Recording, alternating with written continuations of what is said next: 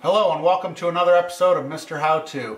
Today we're going to swap out an old GFCI with a brand new GFCI. This one has a light indicator on it.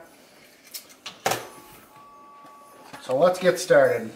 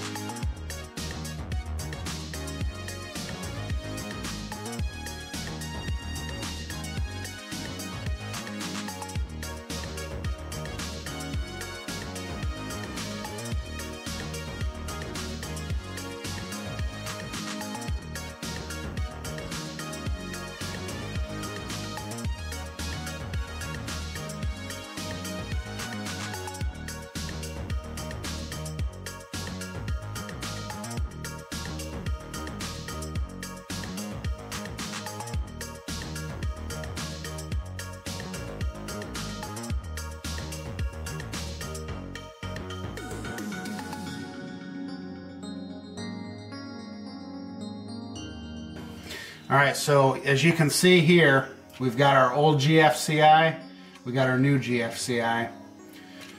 They look the same as far as where the poles are at and where the grounds are at, but if you zoom in here, you can see on the old one, we've got the load on the top and we've got the line on the bottom.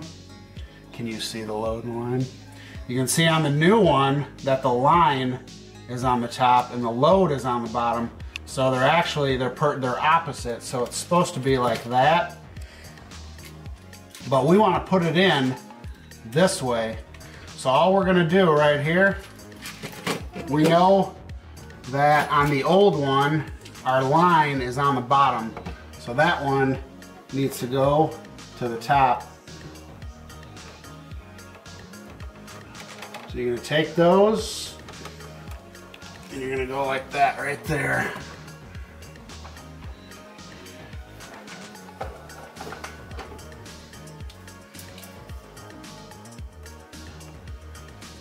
Yep, there we go. So, as you can see, that top one there